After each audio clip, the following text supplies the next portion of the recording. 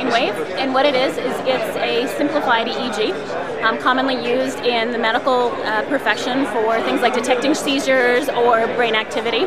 But we've made a consumer version that is less expensive and also easy to use. It has a single sensor that rests on my forehead that's reading my brain waves, and a ground and a reference point on my ear.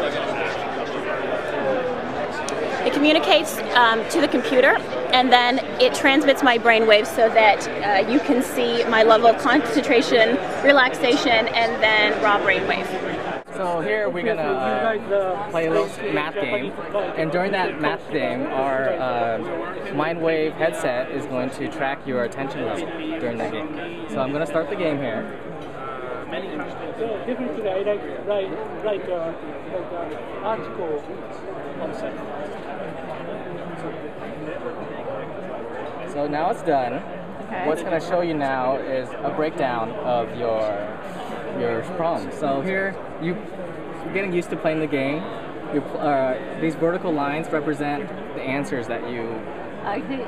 And so this is where I couldn't find the 3 key. I can see that because I was hunting for it on the keypad.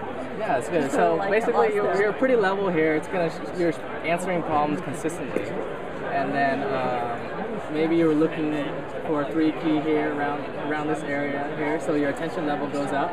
Yeah. And then, but during the whole time, your answers were made consistent.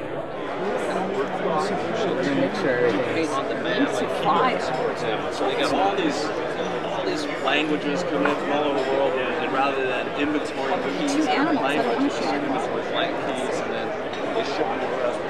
I do. The more you focus, the more stable. Yeah. That was us. We did all that paint quick, man. We've been doing this vinyl all the time. 3M. I'll try again. All the assets.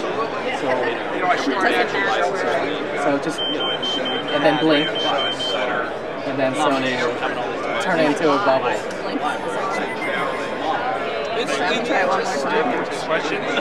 So the more you focus, the more stable it is.